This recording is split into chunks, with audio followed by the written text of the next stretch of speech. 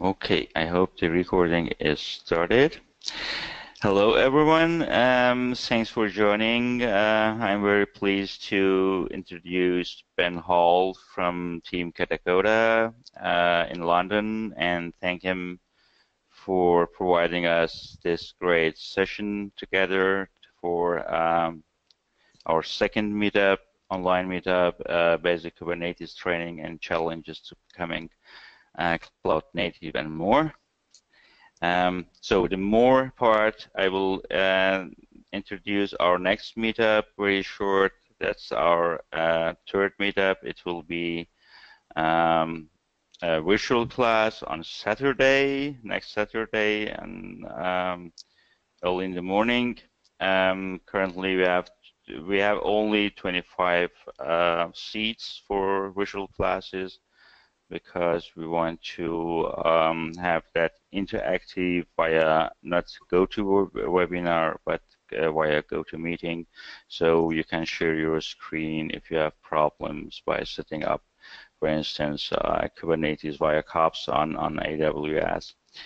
And one more session which we are going to announce very soon after the first virtual class. It will be our second virtual class, is about CI/CD with yes, on the same environment which we are going to set up on AWS with KOPS.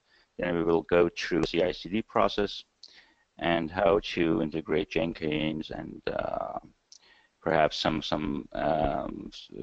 information about monitoring and so on. So, and then the last thing, if you don't know our Slack channel, you can reach out or join our Slack channel at Kubernauts.Slack.com. For a self-registration on our website, you will find here at the bottom a link to the self-signing page. So that's from my side. Thanks again for joining. I will now give the control to Ben. Ben, thanks you. Hope it works for you now. Hopefully. Right, do you see my slides? Yeah, Perfect. very nice. Excellent. So welcome everyone. So tonight what I want to talk about is the challenges of becoming cloud native. So cloud native is definitely a hot topic. Everyone's very excited, but actually in reality, many different companies face many different problems. And so when I started thinking about what the journey looks like and what the journey people go through, I generally found there's different scenarios and different use cases which people have to deal with on a daily basis. So things like there's Windows applications, we've got ASP.NET, there's got some traditional approaches, traditional technologies, which requires Windows, and that's a large part of everyday DevOps at the moment and infrastructure.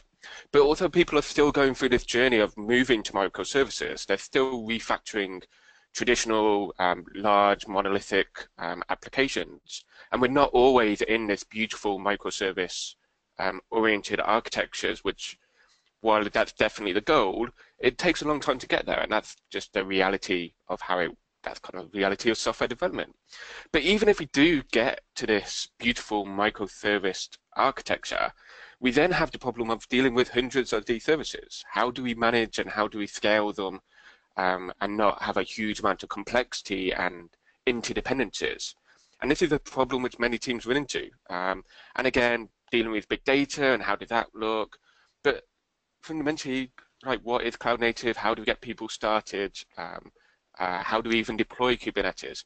And it's these kind of problems which hopefully applies to the people watching, and I think these are things which we need to pay more attention to, because, like, at least in my experience, these are the problems which people are dealing with on a daily basis. And so this is what I want to talk about tonight, because sadly not all of us can be our cool, shiny little startup deploying a nice little microservice application onto Kubernetes. I want to talk about what it looks like when you're deploying traditional applications, what it looks like when you're deploying real applications onto Kubernetes itself. So this is what I want to talk to. This is the agenda for tonight. So I want to start with an introduction into Kubernetes, just set the landscape, explain some of the tooling, some of the approaches that you can use to bootstrap the system. Then talk about how do we do things like deploying Windows containers onto Kubernetes, and what does that look like as we go forward into deploying everything as a container and using everything on top of Kubernetes. And then finally moving into, right, we've got Kubernetes, we've got applications being deployed. How can we move traditional applications and move them to Kubernetes without having to make large impacts, large changes to the application itself? And finally, looking ahead, looking towards tooling such as Istio and how that can help us manage microservices. And so hopefully we get to see this journey from beginning to deploying traditional applications up to what it looks like when we've got this beautiful microservice-oriented architecture. So for those who haven't come across me before, my name is Ben Hall. You can reach me at Twitter, Ben_Hall, and my blog is blog.benhall.me.uk. For me, I am the founder of Katacoda. Katacoda is an interactive learning platform for software developers. We offer interactive tutorials directly in the browser, along with interactive environments, which are all available, all for free, and you can get started really quickly with everything pre-configured, and you can explore and experiment without the concern about how do you set up and how do you configure everything. And if you want to try different technologies, we've got a range from Docker to Kubernetes to DCOS to OpenShift, all available on Katacoda.com. So let's start with getting started with Kubernetes. Like, for some of us, I'm sure we're familiar, but I just want to do a recap for those who are potentially new to the topic. And so we need to deploy it. And this is where the challenges start to begin, because there are so many different variations and so many different approaches to actually bringing up a Kubernetes cluster itself. There's some great tooling, such as KOps, which will be the topic for the next Kubernauts Meetup, AWS Kube, KubeSpray, Kube, etc. And if you're dealing in a cloud, things like the Azure Container Service is awesome. You've got GKE, you've got the HIPTO, quick start guide for AWS. And so this really helps bring it up and brings up the cluster. But for me, my personal favorite is Kubeatom. Kubeatom, for me, is the most agnostic way of launching a cluster and actually gets you started in a very low friction way. And at least it gives you something to start playing with, start seeing the moving parts, and start giving you something to experiment with. And then from there, you can go off and you can scale it out. And so this is what I want to start to demonstrate and start to explain how you get started. So on Katacoda.com, on our website, as I mentioned, we've got different courses and different scenarios covering a wide range of topics. Prometheus, so Docker, Kubernetes, Prometheus, Docker security, and then running in things like how do you run .NET inside of Docker, how do you run Java, etc. But what we want to talk about today is Kubernetes and the awesomeness that it is. And so what I want to talk about is Kubeatom. So if we go in here and get started, what we do is a quick introduction, and then we give you two terminal windows. We've got a master and we've got a node. And these are complete boxes, they're complete machines. They just happen to have been pre-configured with Docker installed and the Kubeatom and kubectl tooling. So now we can use Kubeatom to start initializing things, setting up a cluster so we can start playing with it.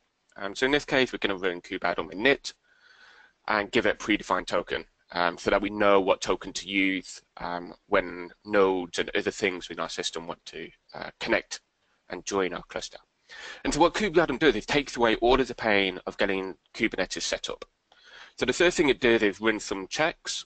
So this just makes sure that you're running an up-to-date kernel, you've got all of the correct C groups in place, you've got all of the correct dependencies and requirements in order for Kubernetes to run successfully. And if you do, then it gives you some nice, helpful hints on how to actually get started and solve and fix those problems. But if everything works correctly, then they start generating certificates. So these certificates are used to ensure that all the communication within a cluster is over TLS. When you join and want to administrate your cluster, it's all done in a secure way out of the box, and so that we're trying to get to this secure by default mindset.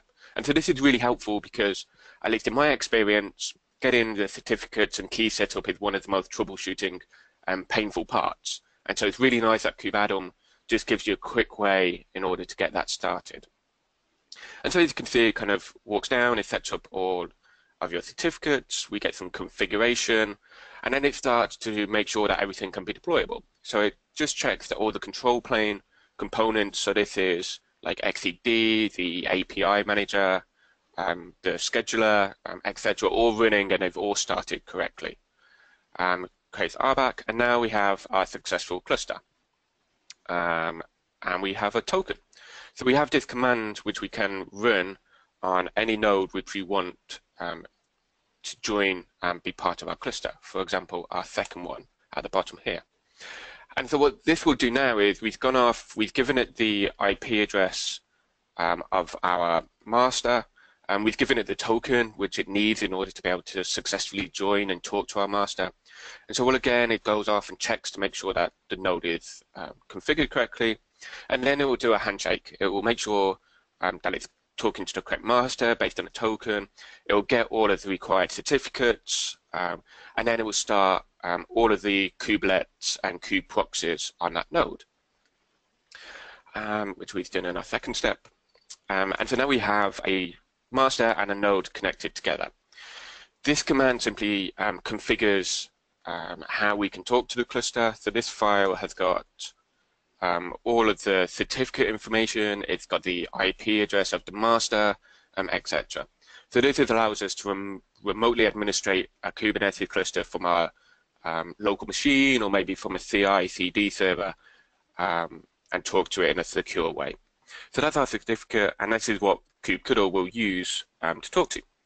So now with get nodes, we've got a master and we've got a single node, which currently has the status not ready. Now this is to be expected because at the moment it's not, because we haven't deployed this container network interface, the CNI. And there's lots of different CNI providers, Project Calico, Flannel, Weaveworks are just some of the few available. And they're all defined on the website. If you go into the Kubernetes documentation, there's different variations. They all work and have different priorities and solve different problems. For example, some work nicely with Cisco and traditional Cisco infrastructure. Others have different priorities. My personal preference is Weaveworks. I know the company very well. They're an awesome team, got some awesome products, and WeaveNet works really successfully. And so the way that you deploy a CNI is using just a YAML definition. So this is the definition for Weaveworks. You can see it's configuring RBAC and creating all the cluster roles. We've got a daemon set for all of the networking policies and the network configuration. So this means that it will be deployed automatically onto each node within our cluster. And so what we can do is we've got this YAML to Katacoda apply, and that will go off and deploy this container networking interface. And this allows all of our nodes and all of the pods inside of our network to communicate even if they're on different machines or different clusters. And what we can do is get the pods, see what's running, and now we have successfully deployed WeaveNet. And if we go back and ask for the status of our nodes, you can see that they're now both ready, and they're both ready to start deploying workloads. For example, we can deploy a nice simple HTTP server, and that will go through the process, so downloading the Docker image, configuring, scheduling the workload, and then that's been issued and run on our individual node. And we can do the same with things like deploying the dashboard, and again, this will give us a nice, pretty UI. And so out of the box, what was that? Within a couple of minutes, we went from having 2 empty machines to having now a working, fully deployed Kubernetes cluster. And we can go ahead and add more nodes, and we now have something to start working with and start experimenting with and push into production if we wanted to. So this is a really nice way, and this removes, at least from my opinion, removes the initial challenge of how do you even get started with Kubernetes? How do you even start exploring it? And so that's what I wanted to indicate at the first example. And so this provides that great out-of-the-box experience. But there's also other approaches. So With Kubernetes, Kubernetes tries to be very agnostic. Like you can select your own container network interface. There's different approaches which you can take, and it doesn't try to be opinionated. It tries to be this very open platform so that everyone can join in, which I think is amazing. But obviously, different companies want different approaches, and so this is why we've got different opinionated versions of how to run Kubernetes, such as Tectonic from CoreOS or OpenShift from Red Hat. Now, OpenShift I think is awesome, and as part of Katacoda and the OpenShift team, we've built a project called learn.openshift.com, and this kind of helps you understand OpenShift and help you get started and understand how it's different, what features it has, and how do you solve certain problems with it. So again, everything's driven in a very interactive way. So if we go in and say, get started with OpenShift for developers, we start with a introduction into OpenShift, some of the advantages, some of the understanding and background into the project. And OpenShift itself is Kubernetes under the covers with some really nice advantages built on top by the Red Hat team. And so out the box, you get a more opinionated deployment, but you also get some really nice benefits at the same time. So for example, we have things like logins and authentication through the command line. So we can say log into the cluster, and in this case, we're just using a developer account, but we now have credentials, and so each developer within the team can have different roles and responsibilities and have different permissions on like which projects they can deploy to, who can administer and who can view, and etc. So this provides out the box a really nice way to start thinking of it at a more rollout, large-scale deployment. You also get this really awesome dashboard. So again, if we just log in with our developer credentials, if I can type it correctly, and this can guide us through deploying our first project through a dashboard. So if we come in, do just something simple like, I can't type, test project,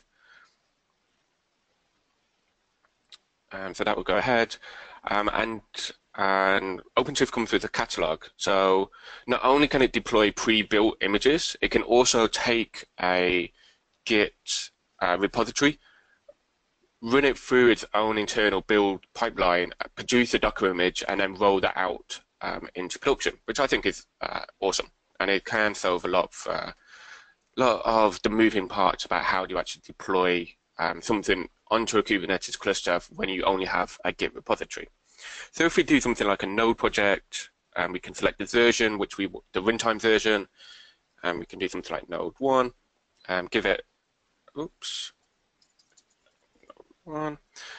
give it a Git repo which we want to be built, and this is just an example node project built by the OpenShift team, and then click create.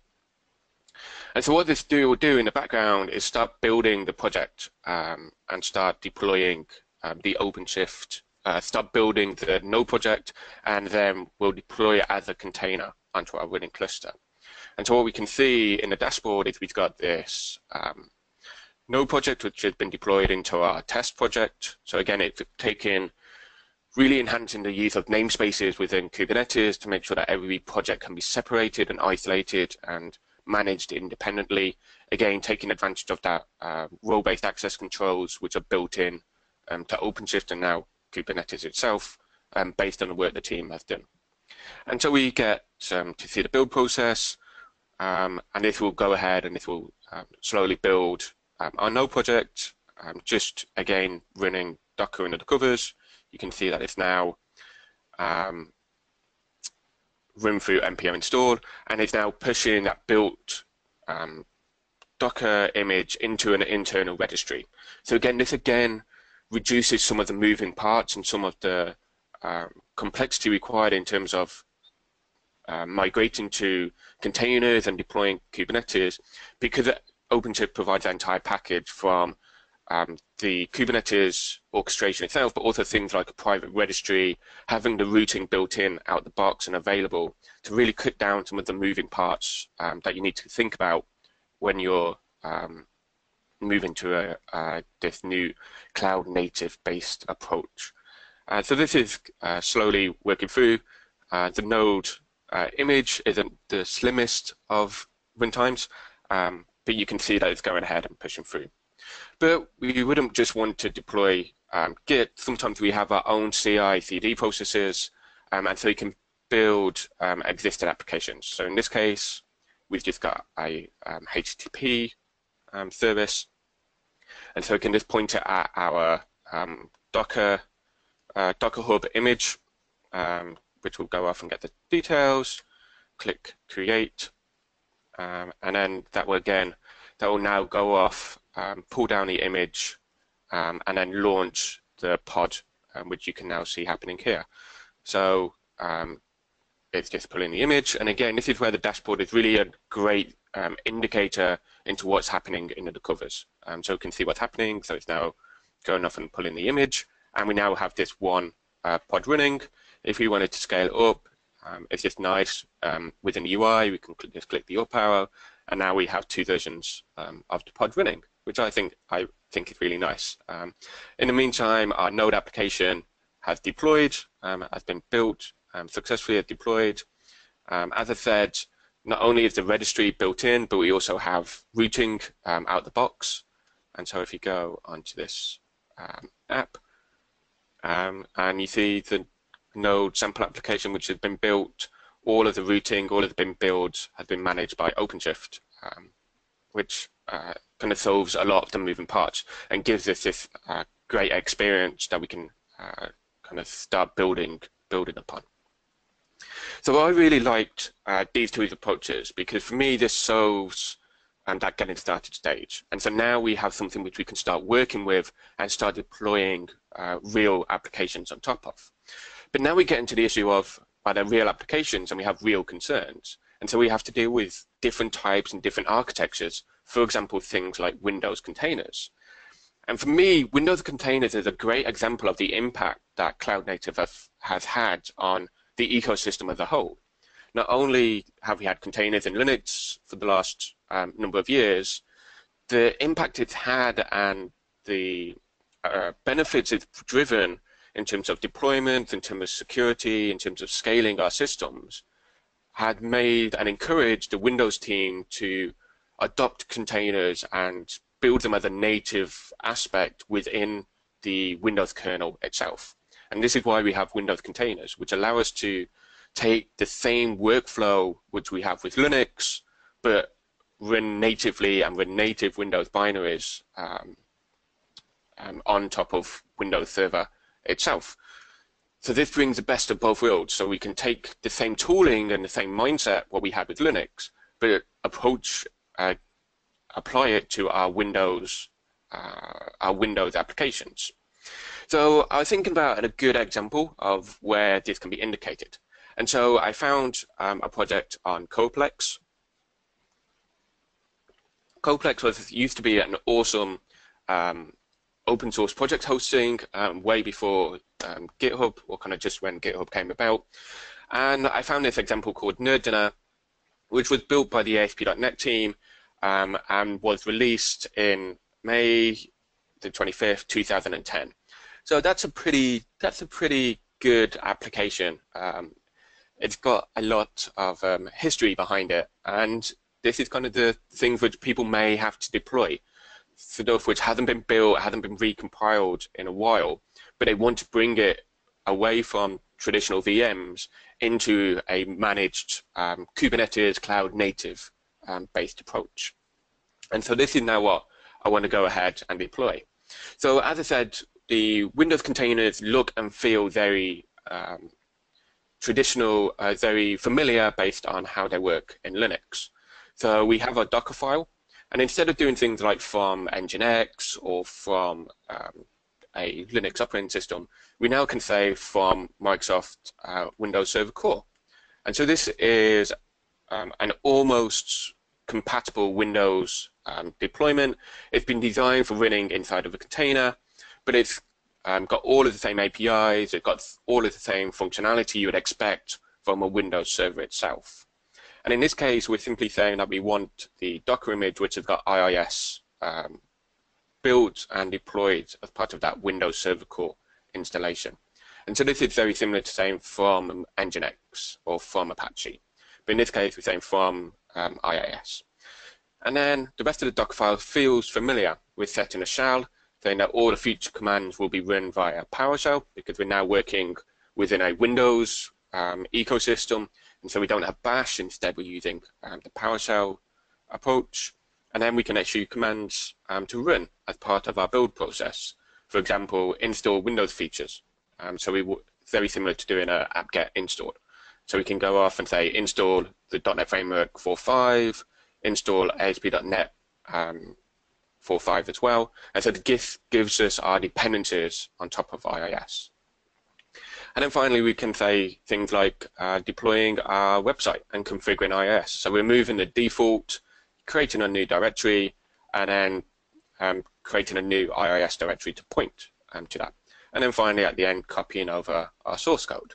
So very similar, very familiar to building Linux images, and the same mindset and the same tooling can be applicable when now building these Windows containers, which is awesome because we don't have to rescale, relearn new technologies. And again, because everything's built in this consistent way, the image itself can be deployed using Docker run, expose port 80, give it the name of our image, in this case Nerd Dinner, and we have our deployed application running. But what does this look like in a cloud native? And in particular, what does this look like when you're dealing with Kubernetes? So the team, the Kubernetes team have done some awesome work, and they have now got a Windows binary and Windows installation available so that we can deploy these Windows containers as if they're in exactly the same way that we deploy normal Linux containers on top of Kubernetes. So what we have here is I've built a 2-node cluster. We've got our master, which you would expect from Kubernetes. The master is the traditional master. It's running on Linux.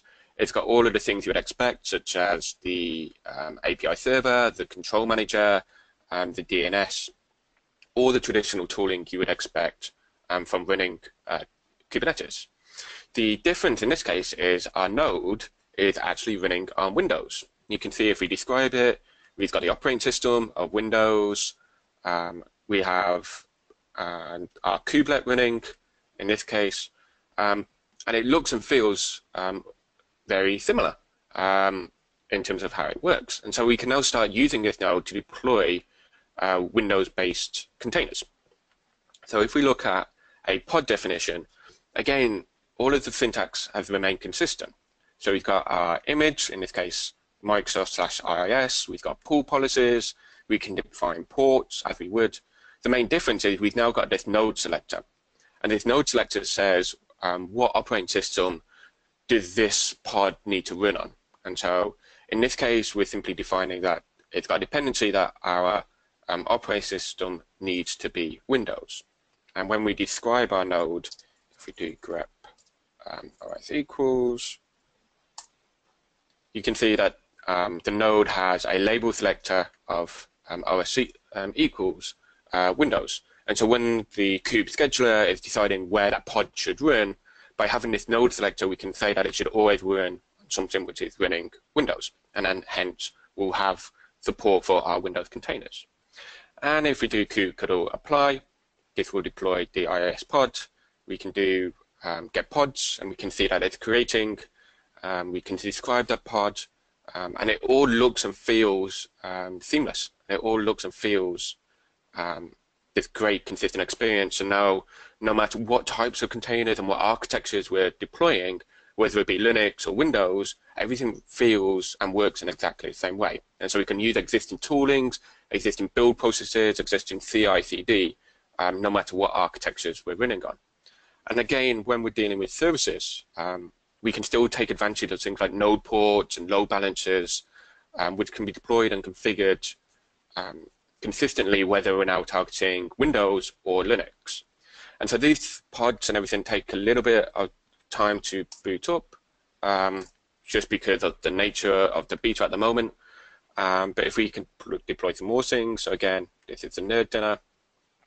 We can do kubectl apply, deploy our pods, get everything running as you would expect. So we'll come back to this in a moment once it's been finished, booting everything up and we can see that results. But what I wanted to indicate was, even if we're dealing with these traditional applications which require Windows, we can work with them in exactly the same way that we would work with microservices or Linux-based applications, using the same tool sets and same processes that what we had before.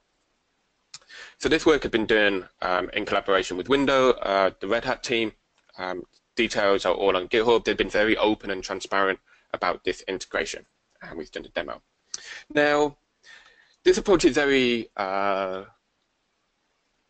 considered kind of lift and shift in many ways. You're taking traditional applications and deploying them as containers and then pushing them onto Kubernetes. But I think this is really good and really valuable and actually something which can solve a lot of problems, because we can now take applications which were previously hard to deploy and they deployed very infrequently and bring them into this container-based world without having to make modifications and without having to make changes. But as I'm sure we're all aware, as we're going through this process, we always start off with good intentions, even if we start with a blank slate, and everything always becomes somewhat complex and somewhat, they always have some intricacies with applications as they've grown over time. So what I want to explore is, how does that look when we're deploying onto Kubernetes? And what does Kubernetes do in order to support applications which have grown and have got some interesting deployment problems? So in terms of what your application needs, does your application need to change if you're deploying onto Kubernetes? There's some really great features which makes it much simpler to take applications without requiring modifications and deploy them onto Kubernetes. So things like ingress routing, session affinity, and local only, and which I want to discuss. So ingress is a way for us to define routing rules based on how our application needs to be deployed and how our application URLs and the services which need to respond in order to do this. So I think this is awesome when you're going through that journey from having a monolith system and breaking it down into microservices, potentially re-architecting it into different languages or different components. And so what we have in this example is that anything going to the host Katacoda.com,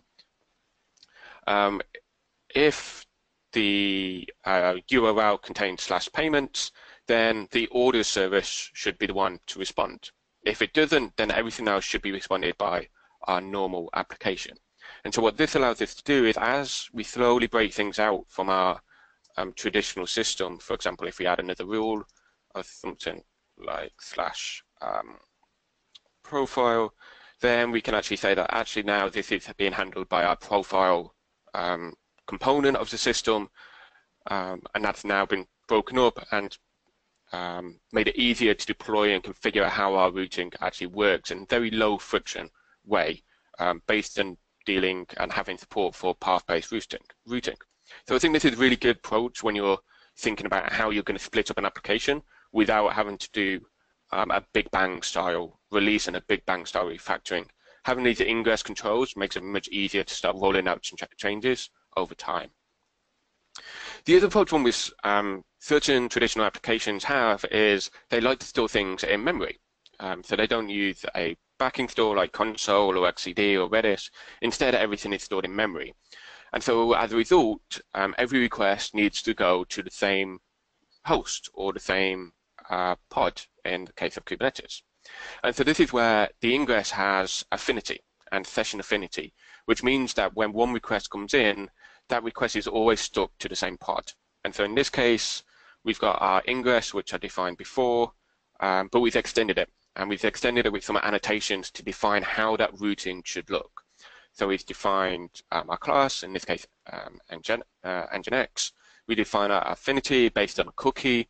So what this means is when that user comes into our system, a cookie will be allocated, and then that cookie will be used to define which pod they should go to in future requests. And then we've also defined some additional names, like what's the name of that cookie, in this case, root, and what's the hashing algorithm.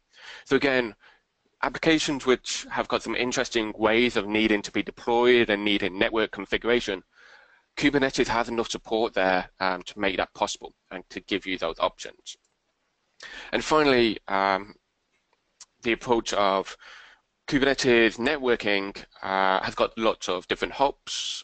When you're running inside of a container, the source traffic may not be the external IP address, it may be an internal IP address or load balancer which has been defined.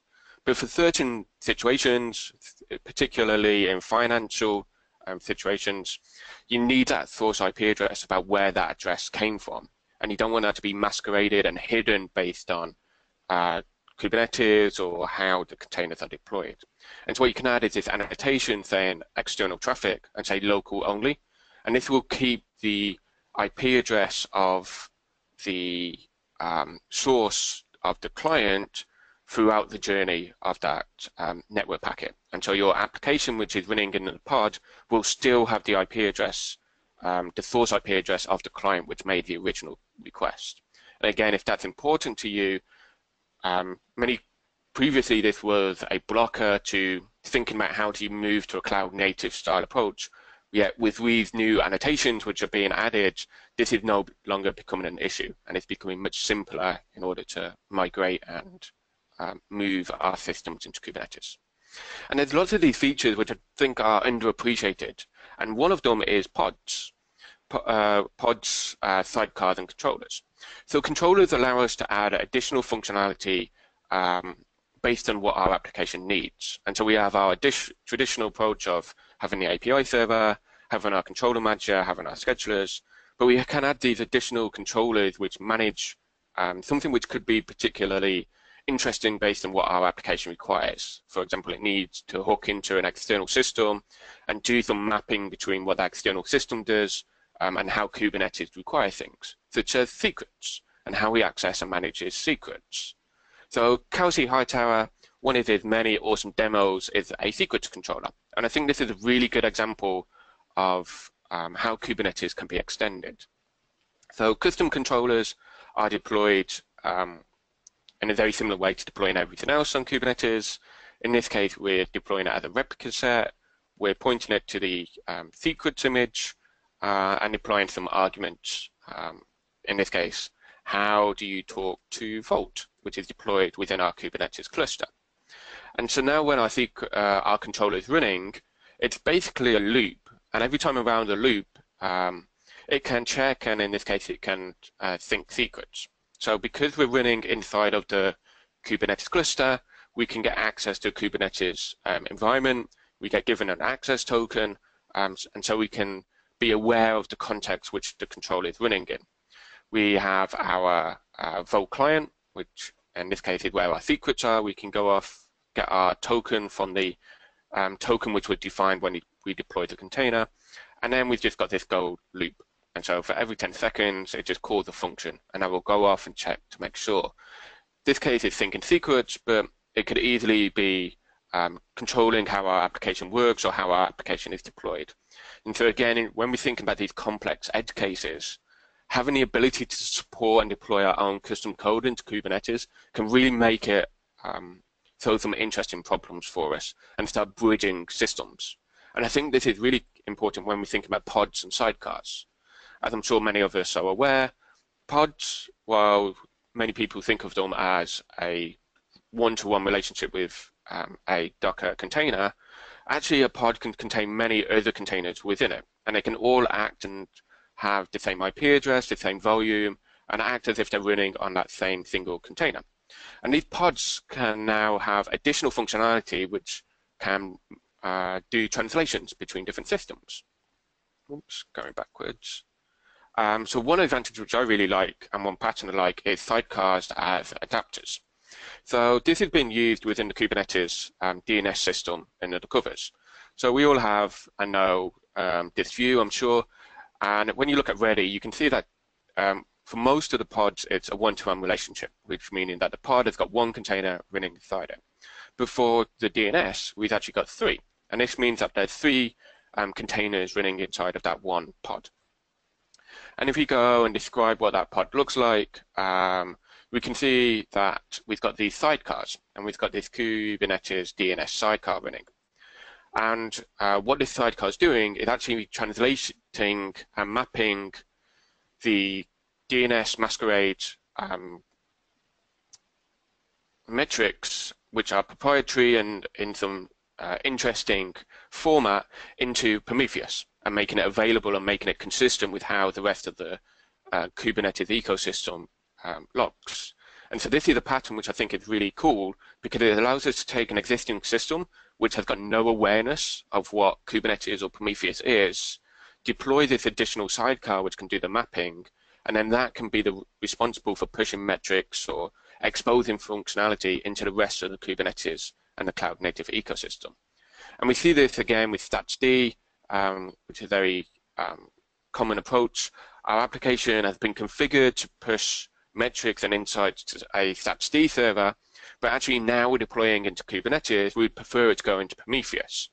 And so when we deploy our pods, we have our application, which has been completely untouched.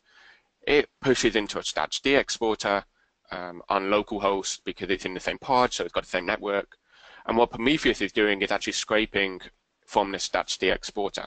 And this is the one which is responsible for bridging that gap between our application, which has been untouched, to Prometheus, which is our new shiny world which we're heading towards. And again, this starts helping deploying our applications. Prometheus is really cool. We can add these kind of tokens which says annotations. So if Prometheus, when it's doing its scraping, it can actually decide automatically what pods it needs to be scraping from. So in this case, it's a node exporter. We're deploying it as a daemon set, and so now every single node within our cluster has a node exporter which is automatically configured to for Prometheus to scrape metrics based on how everything's running. And I think this again is a really nice approach about how we're moving towards this cloud native Kubernetes cluster. So this is all very cool and all very shiny and nice, but after a period of time, as we build up this microservices and we push towards this awesome system, dependencies are going to be introduced, and it's always going to start becoming, it's always going to be an interesting thing to manage. So what ways that can this cloud native approach help and mitigate some of the problems? And so this is where Istio comes in. So this is a platform which has been created by different companies such as Google, IBM, and Lyft to help manage, connect, and secure microservice deployments, all running on, at the moment, Kubernetes, but in the future, DCOS, Cloud Foundry, and other different orchestrators. And so Istio is a service mesh, and service meshes are a very hot topic right now. They're very popular, and we're seeing lots more adoption based on how the Kubernetes and cloud native adoption is going. And this is kind of an explanation by the creators of Linkerd. Linkerd is a service mesh which is part of the Cloud Native Foundation. And they define a service mesh as a dedicated infrastructure layer for making service-to-service communication safe, fast, and reliable. They say that if you're building a cloud native application, you need a service mesh. And I think at a certain scale that is particularly true, because it solves this problem of routing and that communication and making sure that everything in the system is secure. So let's see what it does and how Istio actually looks in reality. So what I've done is I've gone ahead and we've got a Kubernetes cluster running. It should hopefully have 2 nodes which have been set up, which it does. And I've gone ahead and I've deployed Istio. So Istio runs as configuration within the Kubernetes cluster. So in this case, we've got some roles and some role bindings for the RBAC integration, some authentication so that it can manage and configure the cluster. And now these should all be running as pods on a system, which they are, which is awesome. And so Istio is made up of certain components which we've deployed. So the first concept is a pilot.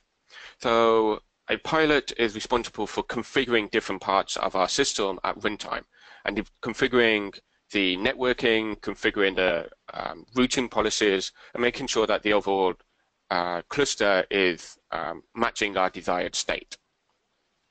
And then at an application level, we have this sidecar proxies. And so this is what actually manages our ingress routing, the traffic communication between different parts of our system, different parts of our application. And so this will manage everything like service discovery for us. It manages the routing, but it's also got things to handle how our application works and how our application behaves if there's errors. So introducing concepts like circuit breakers, and if a certain part of our system is unreachable or is being slow and not responding, then how should our system respond?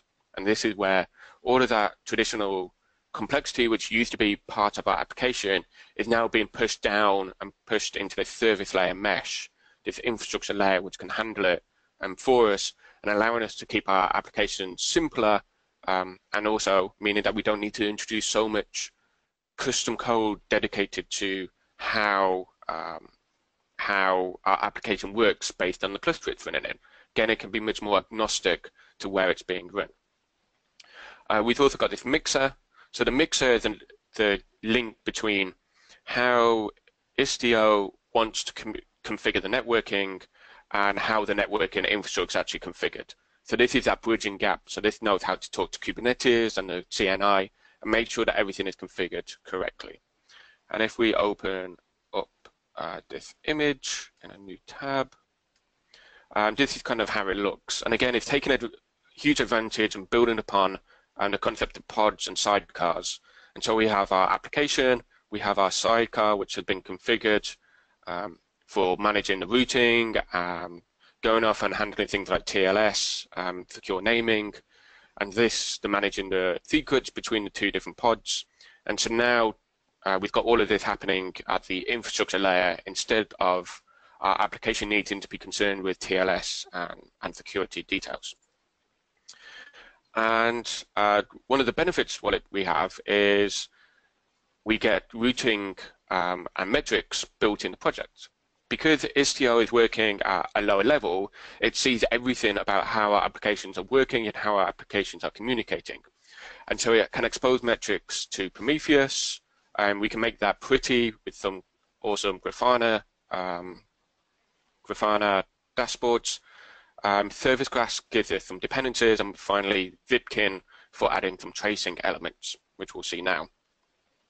So these are all of the core components. Everything's running as a pod within our cluster, and this now configures the actual underlying Istio runtime. We've deployed the role bindings, we've deployed the configuration, and now we've deployed all of the awesome extensions and add-ons on top, such as Prometheus and Grafana. So when it comes to actually deploying our application, we can take a traditional application. For example, in this case, we have a bookstore or book info app, which simply defines some rules. And this is the YAML definition for what that application looks like. And so there's nothing in here which is defining the routing, defining Istio configuration. It's simply defining our deployment and our services and the Docker images which we want to be deployed.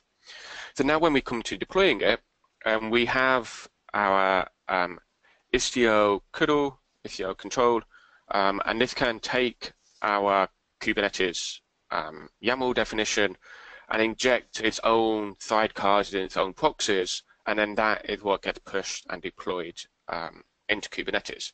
And so this is how it can inject all of those interesting sidecars and extensions into the pod without our application actually needing to be changed or modified, because this is happening when we deploy our app. And so now we have our applications running, we've got our products page and some other review services which is communicating that. And as part of our deployment, we also deployed our ingress routing. So we've got our product page route, we've got login, logout, which are running on different parts of our system. And the result of our application is this product page. And so at the moment, we hit our product page, and the product page goes off to different microservices in order to populate the review and the star ratings. And so every time we do a refresh, given this example, we get back a different indication. So version 3 has these lovely red stars, version 1 doesn't have any version stars at all, and version 2 has these black stars. And so this is just doing it in a traditional round-robin based approach. Because we now got this service mesh, we can start configuring how that routing works and how that routing operates. And so if we come in to this example, this is an indication, an example of where we can start defining which parts of the system should respond based on a cookie set by our application. And so we're saying that given a cookie with the user logged in as JSON, then they should always go to version 2 of our reviews route, the reviews route which defines our black stars.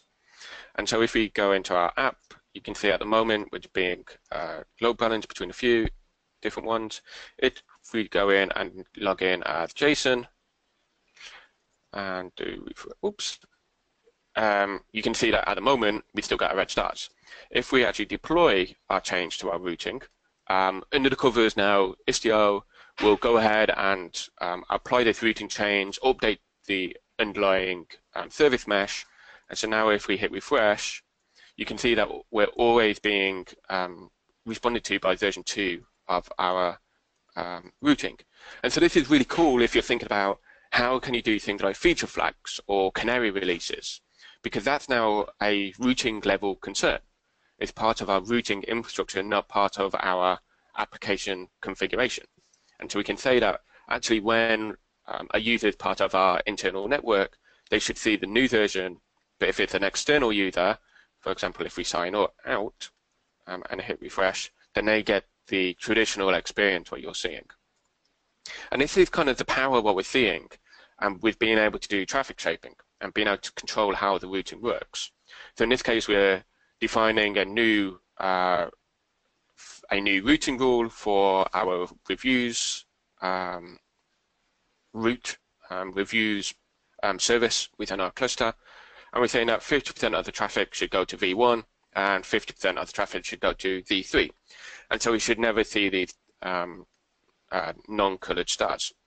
And so if we deploy that now in our cluster, what's happening is we're being we're going 50% of the traffic is going to V1, 50% of the traffic is going to V2. Now, I was doing many refreshes. This isn't because it's round robin, it's simply random. So what we're seeing is that we're being stuck to the same session for a time, and then a period of time, it will flip over and go back to V1 or V3. On a large-scale system, obviously, many users wouldn't notice, and they would see that 50-50 low-balance traffic. So this is great for doing things like canary releases, where we can say, send 10% of the traffic to our new application, check to make sure it's working, and then send 90% of the traffic to the existing version. But let's say we're happy with that deployment, and now we want to start changing the routing and deploying more. So in this case, we've got, again, defining the routing rule for our reviews and displaying what stars, and we're simply saying that all of the traffic should now go to version 3. So we deploy that routing rule. Oh, and I've broken Katacoda. Cool. Let's edit that out of the video later. So that's not going ahead and deploying everything based on our cluster. We'll look over that. But as that's kind of like going ahead and updating itself, what actually happens in the background is we're also getting all of these metrics and these insights into what's happening. While this loads up. So this is our Grafana dashboard, which is hopefully loading. Yeah. And so what we can see is as part of our Grafana, as part of our routing, we were sending metrics based on what the responses were and how the responses were behaving. And so we're seeing the different services. So this is our rating service, our reviews, our products page, and we're seeing the response times, we've been seeing the success rate, and we're seeing the response codes for our application. And so because Istio is at that level within our system, it can really gain some really great insights into how our applications are working. Not only that, we also can start seeing things about tracing. So because we've got this open tracing and Zipkin built in, when this loads up, we can see all of the web requests which we were making. And we can see things like some of them were being slow, and so some of them were taking longer. So we can drill in and actually see what was happening within our system. So this is the overall request. We can see that our request went off and called our details, and then it went off and called our reviews. And we can start using this to gain insights into potential bottlenecks within our system, potential errors, potential performance problems at an infrastructure level, instead of our applications needing to be concerned about how Zipkin operates and how to display it. We can also start drawing pictures about what our application looks like and how our application dependencies works. And so in this case, it's automatically drawn a dependency graph based on our product page. It's in and it's got the product page goes off and calls our review service, so version 1, version 3, and version 2. It also goes off and calls some detail service, and the reviews has got this dependency and rating. And so a really great way to start visualizing and start understanding how our application is structured and what dependencies actually exist. And so this is nice. Service class is pretty, but a prettier one, which I prefer, is a product called Scope. So if we go ahead and deploy this, Scope is a tool by Weave. Weave, as I mentioned, do the container networking, but they also have Scope, which is a troubleshooting and visualization tooling, and they also have tooling for collecting metrics based on Prometheus and CI/CD called solving CI/CD problems and connecting Jenkins or GitLab and making deployment automated to your Kubernetes cluster and keeping everything in sync at the same time. So what the Scope product does is, if we make that available, and hopefully we can display, it visualizes what's happening on your Kubernetes cluster and visualizing all of the dependencies and how everything operates. And so in this case, we can see all of the controllers which have been deployed. So we have our product page, and we can also see that it's talking to the Istio, the product page part is talking to the Istio pilot. And again, this is being used to get by our sidecar within the product, this proxy, which has been deployed as an extension in order to define how things are configured and how the routing should operate. If we start issuing some traffic, which hopefully will now respond, there we go.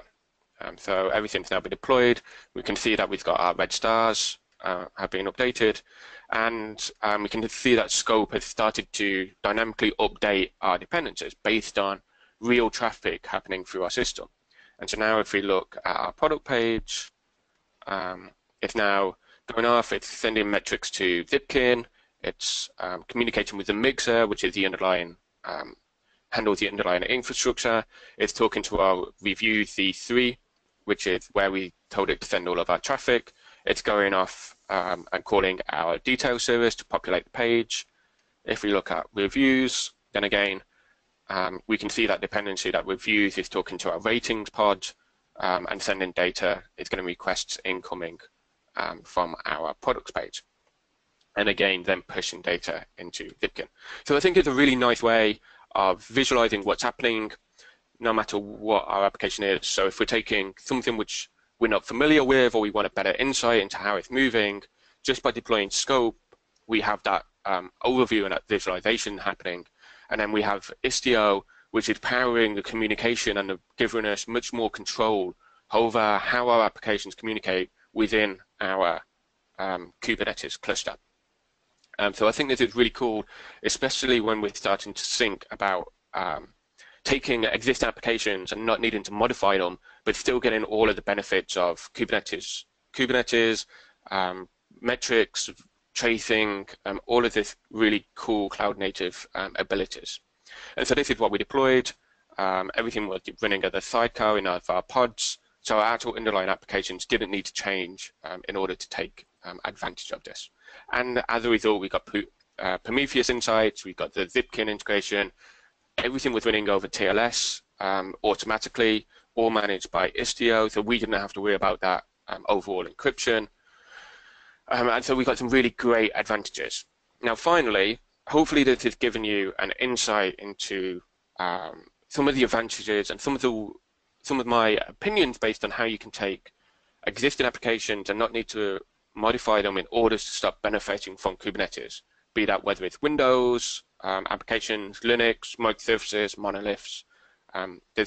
They can still play in this awesome community without it needing to be a modern microservice-based system.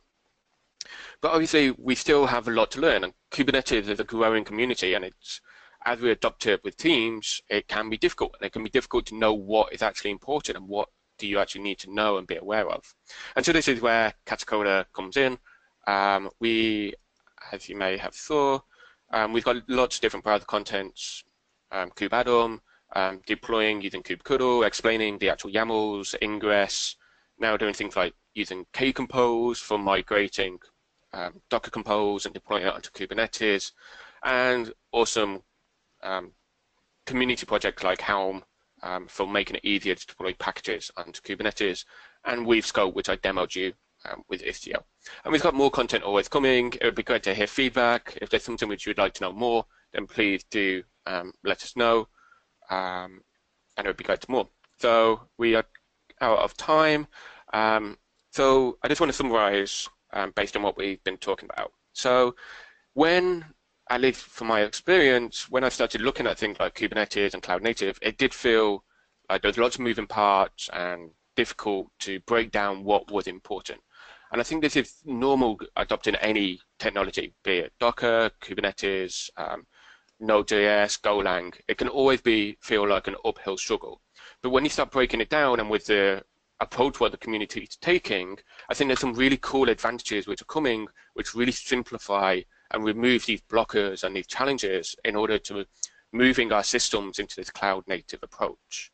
So what I've demonstrated today is how we can use Windows containers in order to build and deploy our applications, no matter the architecture, in a consistent way, how we can use sidecars and pods in order to deploy, in order to bridge the gap between our application and new systems which we want to integrate with, such as Prometheus, without our applications needing to be changed, and then how we can push forward and how we can really take advantage of Kubernetes and microservices and use this service mesh, this Istio, in order to have more control over routing, more control over traffic paths, and as a result get TLS encryption, all of the integration and all of the metrics out of the box.